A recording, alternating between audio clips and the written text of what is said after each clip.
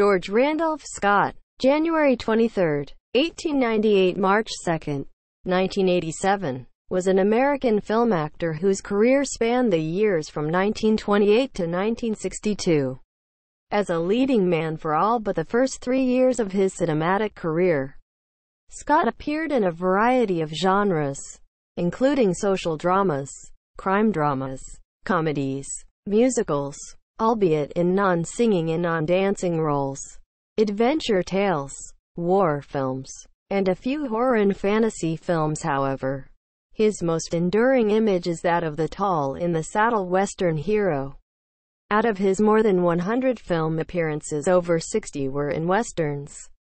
Thus, of all the major stars whose name was associated with a Western, Scott most closely identified with it. Scott's more than 30 years as a motion picture actor resulted in his working with many acclaimed screen directors, including Henry King, Rouben Mamoulian, Michael Curtiz, John Cromwell, King Vidor, Allan Dwan, Fritz Lang, Sam Peckinpah, Henry Hathaway, 8 times, Ray Enright, 7, Edwin L, Marin, 7, Andre DeToth, 6, and most notably, his 7 film collaborations with Budd Boetticher.